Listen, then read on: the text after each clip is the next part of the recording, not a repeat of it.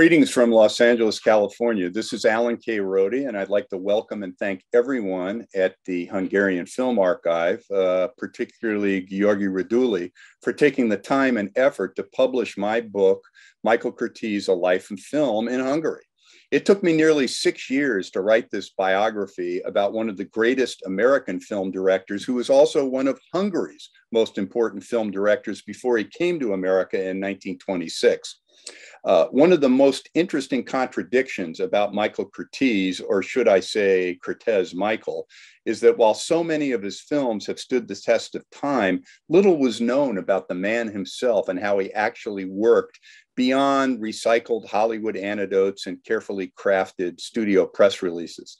I believe my book has cast an overdue spotlight on the man and his work, particularly during his early years, which he virtually created the Hungarian film industry.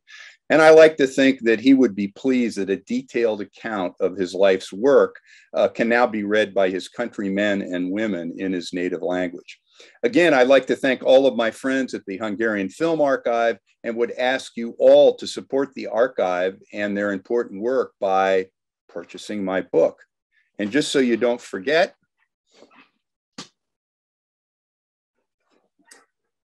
and I hope to return to Budapest this year.